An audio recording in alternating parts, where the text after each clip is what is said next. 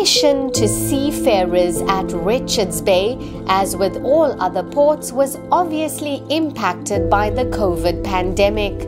The greatest difficulties were in having to adapt to the strict protocols on the part of the authorities, ship owners, vessel captains and shipping agents. But the work had of necessity to continue, and so we adapted to the circumstances as best we could, knowing that the seafarers were doubly grateful of any help during these turbulent times.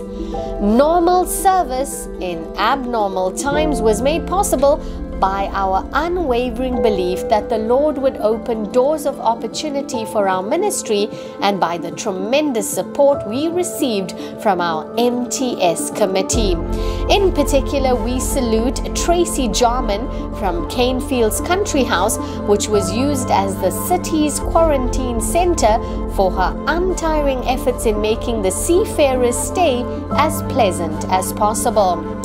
For the record, between December 2020 and July 2022, Canefields hosted a total of 1,618 seafarers, of which 1,497 tested negative and 121 positive.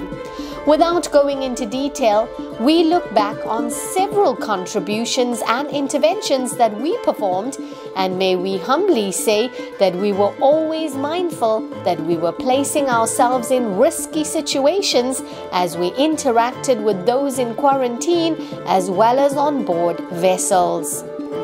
A blessing was in having ship visitor Eva Claassen as an interpreter.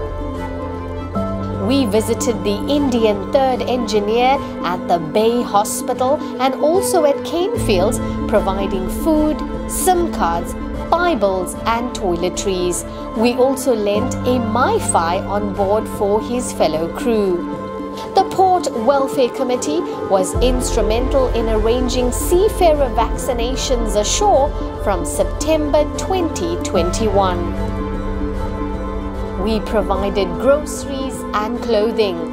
The Chinese chief officer's comment was all the thanks we needed when he said, "On a cold and rainy day, you bring us warmth." We assisted in the repatriation of a trawler crew that sank in Beira together with the Philippines Embassy. MTS intervened after 4 Filipino seafarers were arrested.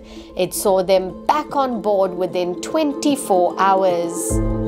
MiFi units were delivered on board vessels in port and at outer anchorage.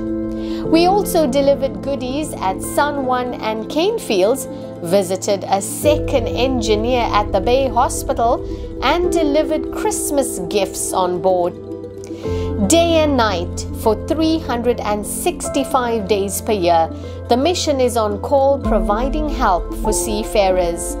Thanks to Port Chaplain Mark Claassen and his wife ship visitor Eva, seafarers were assisted in the most trying time as ports around the world, including Richards Bay, tried to navigate around strict COVID procedures and regulations.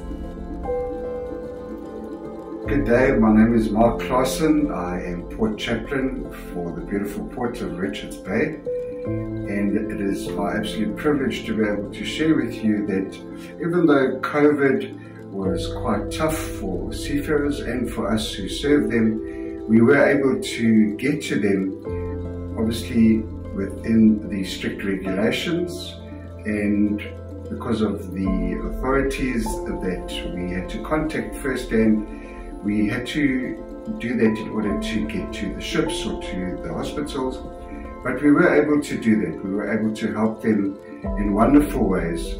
The footage that you see in the video highlights just a few ways that we were able to help, but there are myriad other examples, and it's wonderful when we touch base with these seafarers that we've helped, just how grateful they are to the mission to seafarers.